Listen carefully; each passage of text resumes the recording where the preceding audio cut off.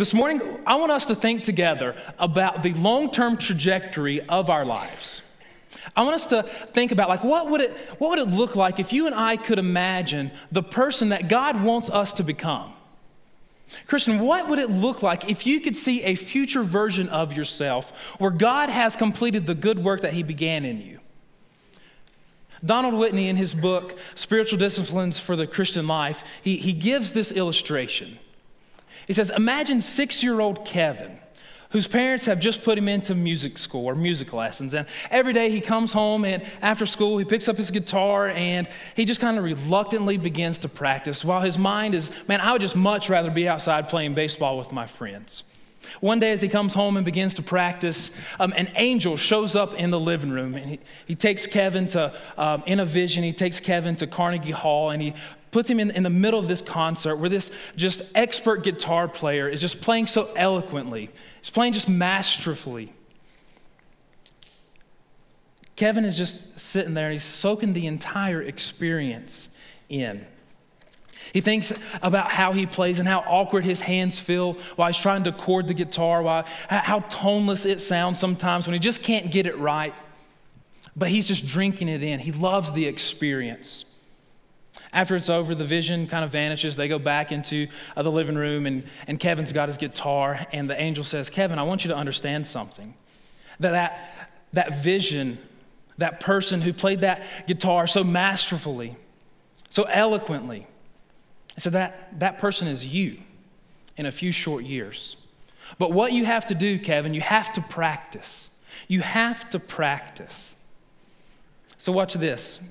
If we are a believer in Christ, if you have committed your life to Christ, you've responded to the gospel, you've repented of your sins, made him Lord in your life, then you can have a similar experience as Kevin had. You can know the future you, Christian. You can know the person that God wants you to become, the person that you will become. Romans 8:29, it's a beautiful promise. Don't get stuck up on a couple words here. They look like a lot of debate. It says this, for those God foreknew, he also predestined to be conformed into the image of the Son. So that's you, believer. If you are a Christian, then you will be made like Christ. That is the future version of yourself. It's a promise. Lock it down. Count it.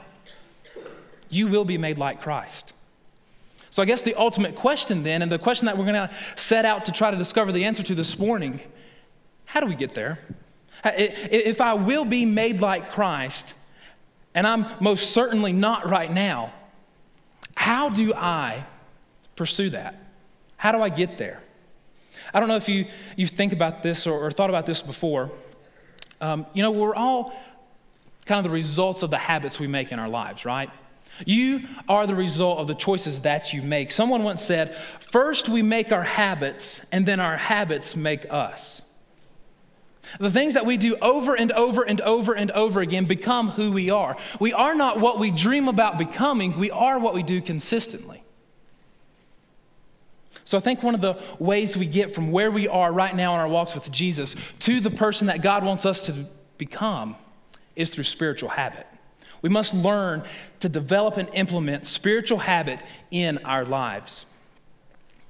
So we're in the 5th month of this thing we're calling 10, right? 5th month of this church-wide emphasis called 10, where the vision is for all of us as a church body to deepen our walks with Christ and to strengthen our influence in the culture, right? Deepen our walks with Christ and strengthen our influence in the culture. Do you know that that's where God wants you to be right now, Christian? He wants you to be deepening in your walk with Christ. He wants you to be strengthened so that you can leverage that influence in the culture for his good and his renown here in Denver. That's where God wants you to be. One of the beautiful things about 10 is that it lays out for you a map of how to develop, how to implement these spiritual habits in your life. Like if you want to deepen your walk with Christ and strengthen your influence in the culture, then you must develop some spiritual habits in your life. Spiritual habits of 10 minutes with the Lord each day. Spiritual habits of praying for 10 people each day, 10 verses committed to memory, 10 presentations of the gospel, 10 intentional missional expressions, 10% of your income, and 10% increase involvement. if you want to deepen your walk with Christ and strengthen your influence in the culture, then you must take regular action to develop these things in your life. One of the things that 10 has done for me in my walk with the Lord, it has kind of renewed a love for memorizing Scripture. There was a point in my time when I loved to memorize Scripture, and there was been several years that it's just kind of, I've not really been very intentional about doing that. But man, I fell in love again with memorizing Scripture. Usually in student ministry, what we'll do is we'll start either Wednesday nights, which is our our student ministry worship time, student-led band. I'll preach a little bit. It's a lot of fun. Students, if you don't come to that, you need to be there. It's awesome. You'll love it.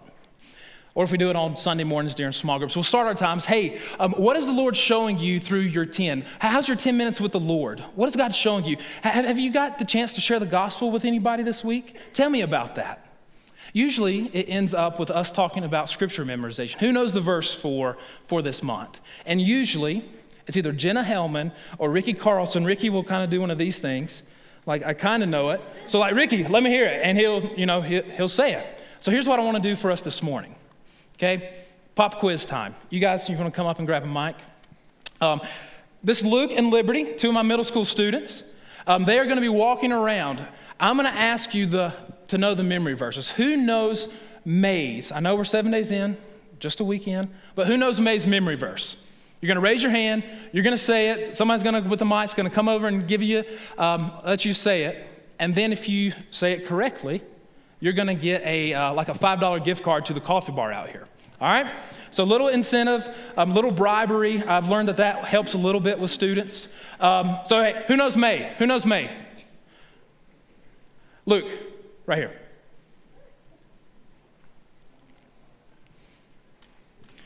Tell me your name and what small group are you a part of? Actually, I'm Jenna Hellman's dad. Love it. Love it. And I'm in Families of Faith. Well, great. Families of Faith. Oh, I remember Steve Great. Hellman. Great. All right, what's May's memory verse? Rejoice always. Pray without ceasing, and everything give thanks, for this is the will of God in Christ Jesus. Nailed it. Great job. Great job. Hey, let's give him some. Luke, did you give him the card? Great job. Great job. Rejoice always. Pray without ceasing. In everything give thanks, for this is God's will for you in Christ Jesus. 1 Thessalonians 5, 16 through 18. All right, it's going to get a little tougher. Who knows April? April, we're going to go back a little bit. You got him, Luke? April. Name small group. Name and small group. Yes, we're in Northern Lights. Nice. My name is David Elliott. Awesome. April. That was Galatians 5, 22, 23. Yes, sir. The Spirit. But the fruit of the Spirit of love, joy, peace, long-suffering, gentleness, goodness, faith, meekness, temperance, against such there is no law. Great job. Different translation. He kicked it old school. Love, joy, peace, patience, kindness, goodness, faithfulness, gentleness, self-control. Right? Great job. All right, we're going backwards. Let's try to do our months backwards. We're at March, right? March. My favorite memory verse so far, it is just straight gospel. Memorize it. It's just the best one out there, all right? You can say that about all of them, but here you go. March. Who knows March?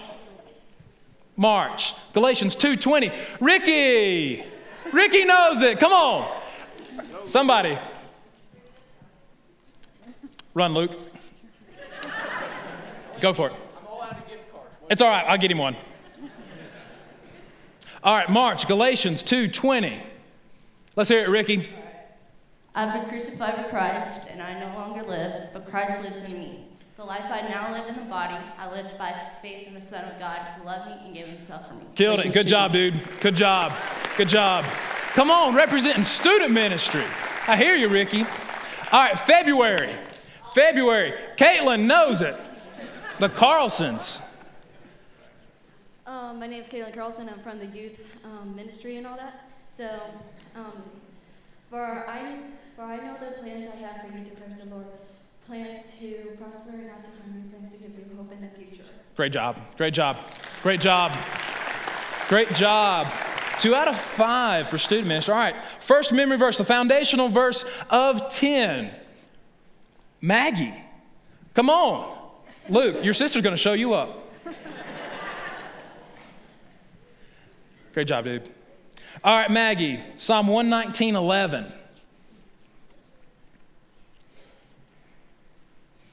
I have treasured your word in my heart that I may not sin against you. Let's go. Come on. Great job, great job, great job. I'm glad you guys actually knew the verses. It's going to be really awkward if you didn't know them. So great job, great job. I hope most of you guys have been committed to 10 throughout these 5 months. I hope many of you have memorized those 5 verses. And if you're in here this morning, you're like, man, I've been here for a long time, and I know we're supposed to be doing this 10 thing, but not really been in it.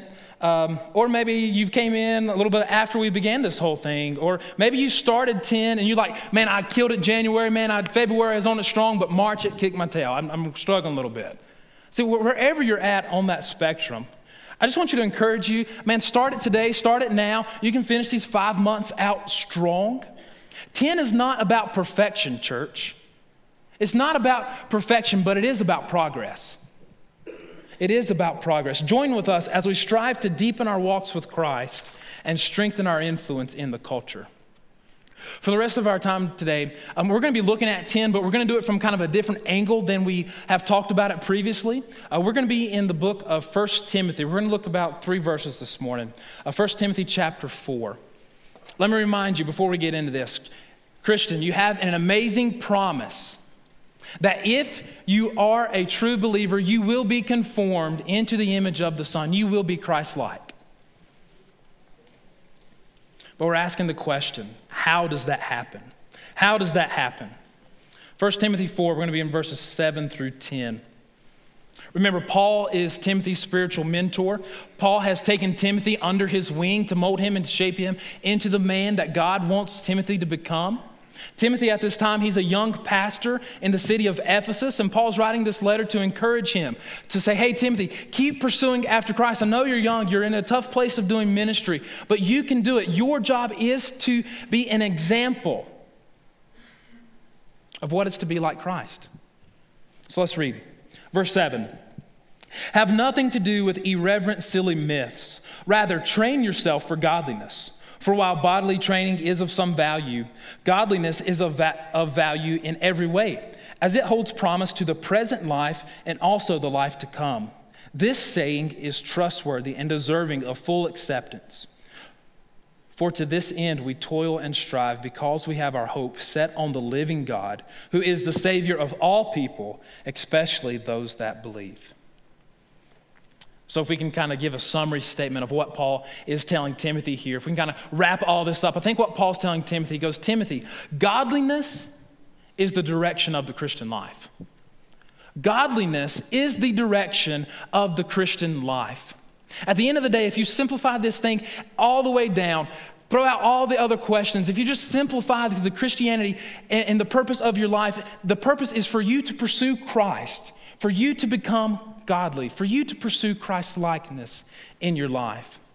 When I was studying for this talk, I was listening to this guy, and he was talking about setting goals for yourself.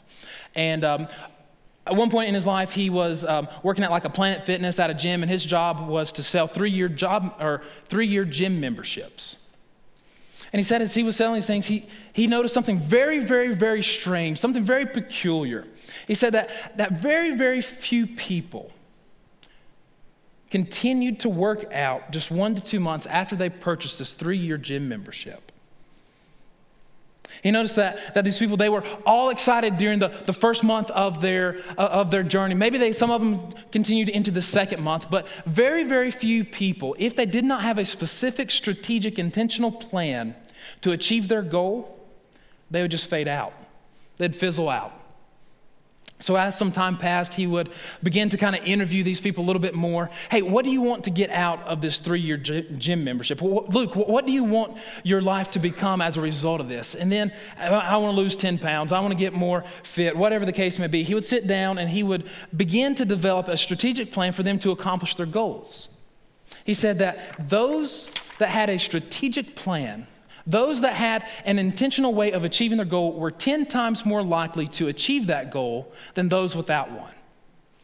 Pretty important, right? I was thinking about that. Man, isn't that the same thing? Isn't that kind of true of the Christian life as well? Like if you don't know where you're going as a follower of Christ, then how in the world do I know which direction to go in? If I don't know the end game, then how am I ever going to know when I arrive? Verse 8.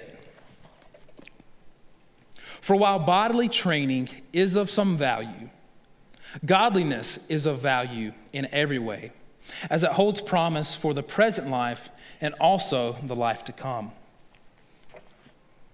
So godliness is the direction of the Christian life. That's our aim, that's our goal, that's what we're striving towards. Paul reminds Timothy, goes, hey, godliness, it has reward. It has reward in this life and in the life to come. Growing up, I played baseball all my life, like from 6 years old all the way up to I was 18 years old. I mean, every single weekend we were playing ball. A little claim to fame, I played against Madison Bumgarner, the left-hander that plays for the Giants, right? I mean, just absolute beast. He's kind of made a poor decision to ride dirt bikes and kind of messed up his shoulder, but I know one thing about rednecks. And I can say that we grew up in a very, very close proximity. He is one because he bought his wife a calf for their engagement present, right? So he's a redneck, right? You give a redneck money and free time, bad things are going to happen, right? Bad things will happen.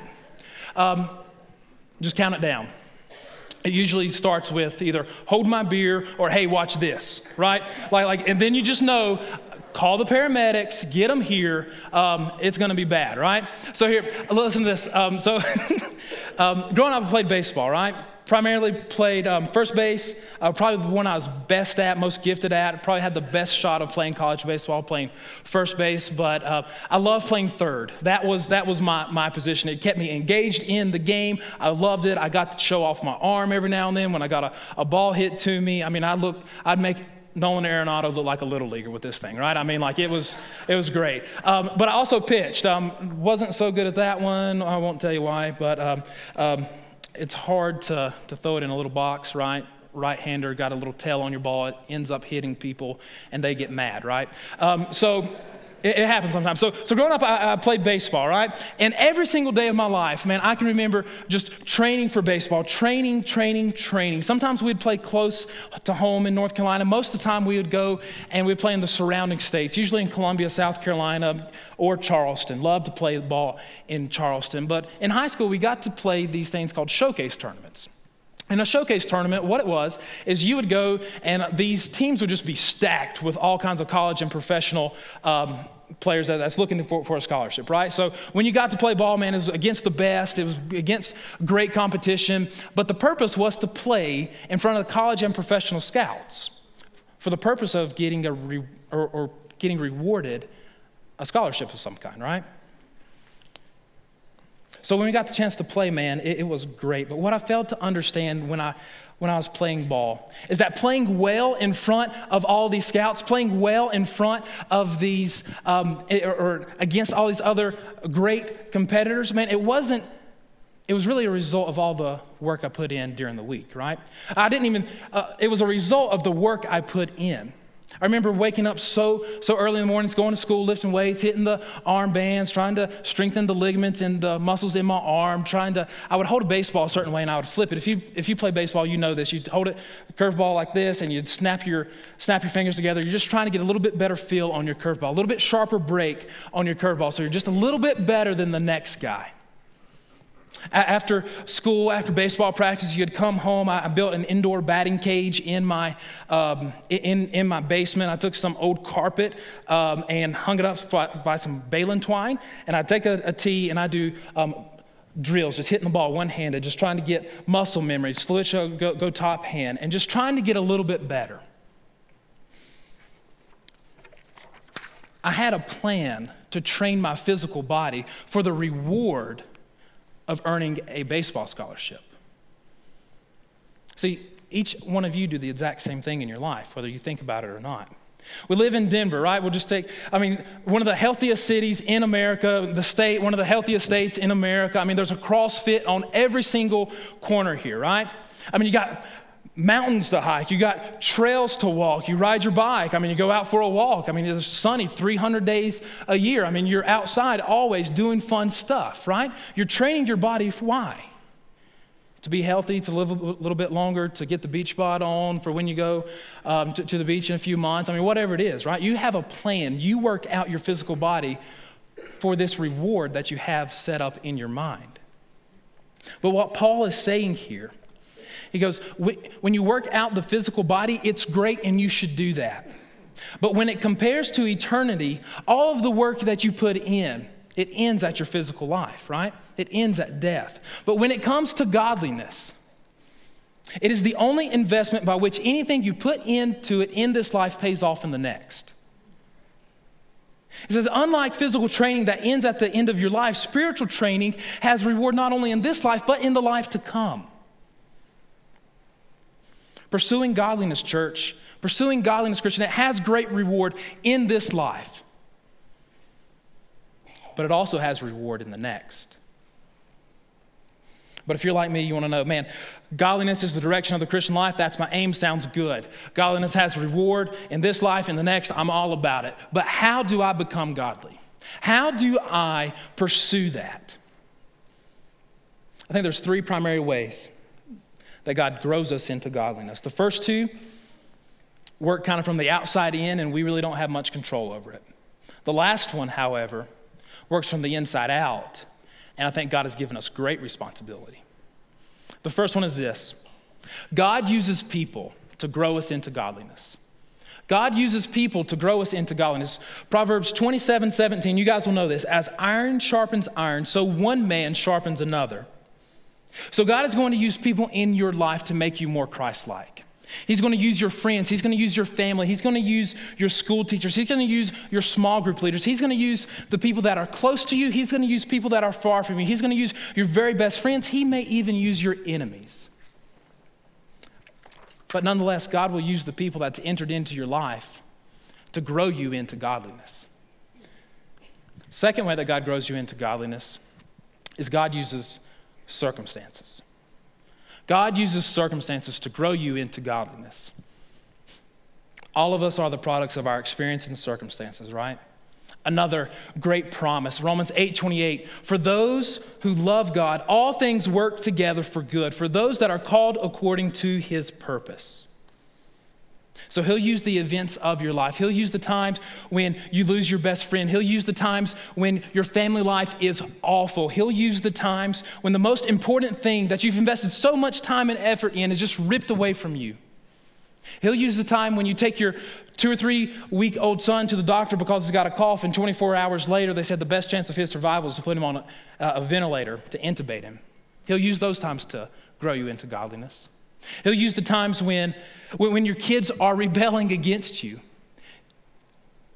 He'll use the times when all of your life seems like it's a loss.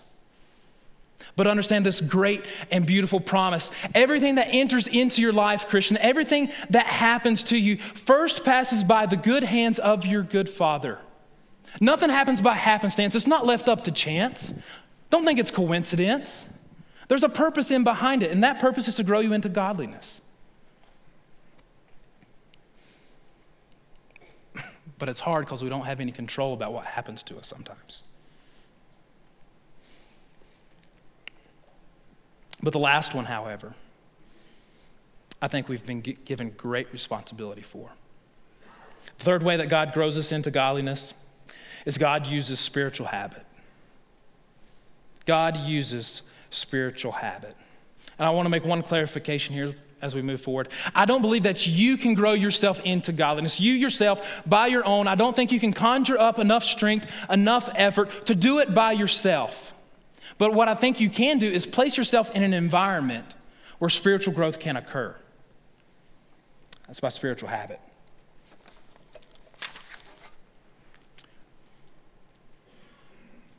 Man, I really wish I would have seen this one when I was Luke's age, when I was in middle school, when I was in high school. I wish I would have understood that God has given me great responsibility for me to place myself in an environment where I can grow into Christ likeness. I mean, I hope you guys understand that you are responsible for your walk with Christ. Students, it's not your parents' job to force you to go to small groups, to force you to go to the Peak on Wednesday nights to grow you into godliness. Young adults, it's not your small group leader to force you to grow into godliness. Church, it's not even your pastor's job to force you to grow into godliness. We can give you all the resources we can. We can come in here and preach the Word of God week in and week out, give you great opportunities to respond to the Holy Spirit, but I cannot force you to walk with Jesus.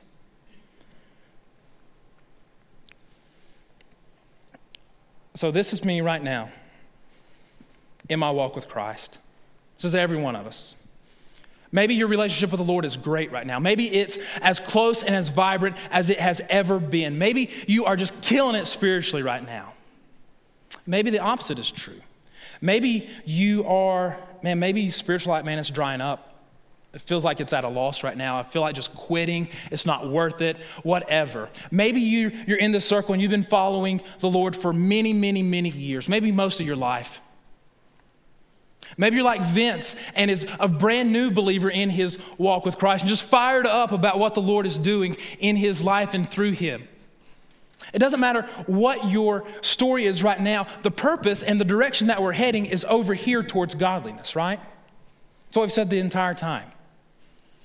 How did Paul tell Timothy to get there?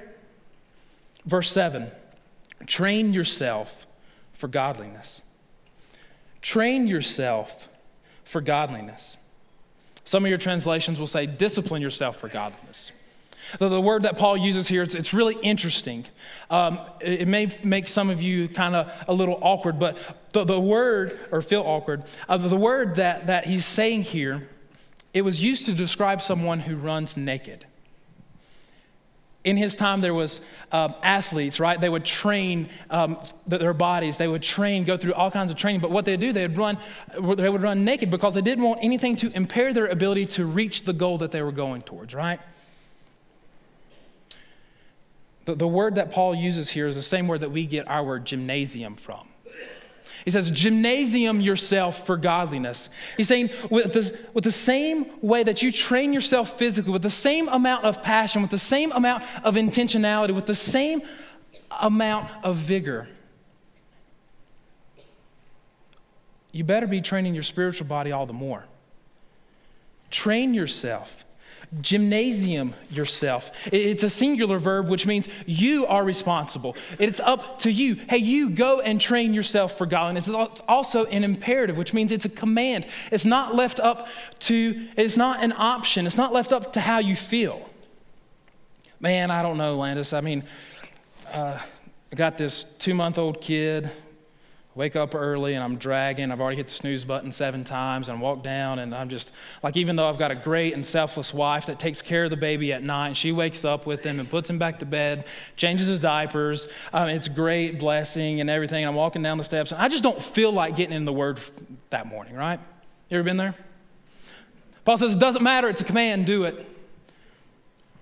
Man, I'm coming down, I'm fixing some cereal this morning, I open up my 10 booklet, and there's those 10 people I'm supposed to pray for every day.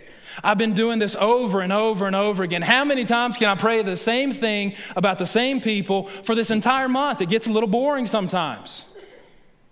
Oh, come on. Paul says it doesn't matter how you feel, do it. I'm sitting beside my coworker at work. I sit there for 8 straight hours with him. I know he needs the gospel. I know I need to bring up Jesus to him. But it just doesn't feel right. What if it turns awkward? What if he doesn't want to come to church with me? What if he just completely does? Understand something, church, before I say this. God has sovereignly placed you where you work. God has sovereignly placed you, student, in the school that you are in, not for the purpose of just getting an education, adult, not for the purpose of getting a paycheck, but for the purpose of sharing his love and his grace. It's not an accident that you sit beside the same people every single day that do not know the Lord. He sovereignly placed you there. And just because you don't feel like doing it, Paul says, no, understand, it's a command, do it. Do it, I know it's hard. Do it. See, I think Paul's urging us all to understand that every single day we've been commanded to practice and to develop spiritual habits in our lives. Bible readings, prayer, scripture memorization, sharing the gospel, serving others. Every single day, train yourself for godliness. But here's the dirty secret. Training yourself for godliness, it takes work, hard work. Look at verse 10. For to this end we toil and strive, because we have our hope set on the living God, who is the Savior of all people, especially those who believe. So to what end are we toiling and striving? What is all of our work for? The work of training yourself in godliness. But what is our motivation? Why do we do it? Because we have our hope set on a living God. It is because that I have been redeemed. It is because that I have been made new. It's because Christ has died for me and made me alive in him that fuels me to chase after him every single day of my life. Don't miss that. Pursuing godliness, Christian, takes what D.A. Carson says is grace-driven effort. It's because of what Christ has done that I'm able to put effort in. Listen to what he says. Long quote. It says, people do not drift towards holiness. Apart from grace-driven effort, people do not gravitate towards godliness, prayer, obedience to Scripture, faith, and delight in the Lord. We drift towards compromise and call it tolerance. We drift towards disobedience and call it freedom. We drift towards superstition and call it faith. We cherish the indiscipline of lost self-control and call it relaxation. We slouch towards prayerlessness and delude ourselves into thinking that we have escaped legalism. We slide towards godlessness and convince ourselves that we have been liberated. That's strong. I think what Carson is saying here, nobody just drifts their way into godliness. You don't just wake up one morning and boom, you're godly, right? It doesn't just happen by accident. Becoming a godly Christian requires movement. It requires work. The pursuit of godliness requires great intentionality and work. Why? Because an idle Christian is a drifting Christian. So if godliness is the direction of the Christian life and I have responsibility in this journey of becoming godly, then I must develop spiritual habit into my life. I must begin to train myself for growth. I must take regular action to have more and more of God in my mind and in my heart. I hope you're beginning to see that spiritual growth is a great result. It's a great side effect of developing spiritual habit.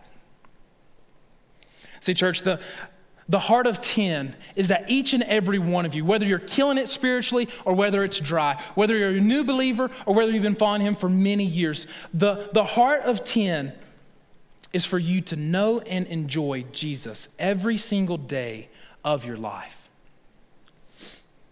The heart of 10 is that every person who calls Riverside Church their home would be intentional about returning to Christ, to glorifying him in the way that we live, all because of what he's already done for us.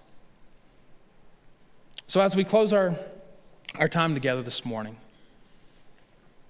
I want to give you just a couple minutes to think about and to evaluate your pursuit of Christ, your pursuit of godliness. A couple questions I think we have to ask and ask honestly and answer honestly is are you intentionally pursuing godliness in your life, Christian? Do you have an intentional plan to use spiritual habit in your life? Like, what spiritual habits do you need to begin today? Another way to gauge goals is to put parameters around them. Ask questions like, what time of the day am I going to practice this spiritual habit? Who is going to practice this habit with me so that I'm not doing it by myself, but that others can be encouraged? We can encourage and pursue and push one another into godliness. So I'll say it again. One of the beautiful things about 10 is it lays out for you a map of how to implement, develop, and use these spiritual disciplines in your life. If you want your walk with Christ to be deepened, if you want to leverage your influence in this culture, then you must begin to use spiritual habits. Habits of 10 minutes with the Lord each day. habits of praying for 10 people, 10 verses committed to memory, 10 gospel conversations, 10 missional expressions, 10% of your income given back to the Lord. If you are a believer, you have an incredible promise from God that one day you will be made Christ-like. So since godliness is the direction of the Christian life, then by grace-driven effort, we pursue godliness through the use of spiritual habits. Don't dismiss this as childish or juvenile. I mean, Paul's writing to a pastor that his purpose is to relay this information to his church, right? And I hope you've been using spiritual habits for many years. But if not, you must start today, because godliness is the direction of your life. That is the future you, but you have to get there.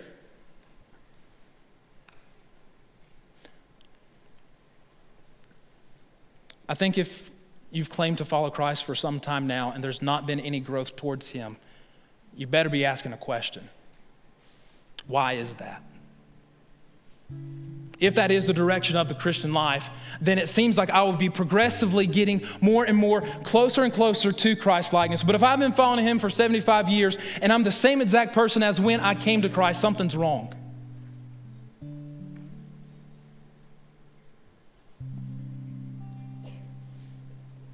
Church, let us be known as a people who walk with Jesus.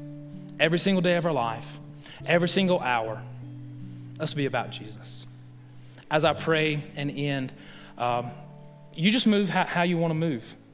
Be a couple pastors up here. If you need to come and pray, then come pray.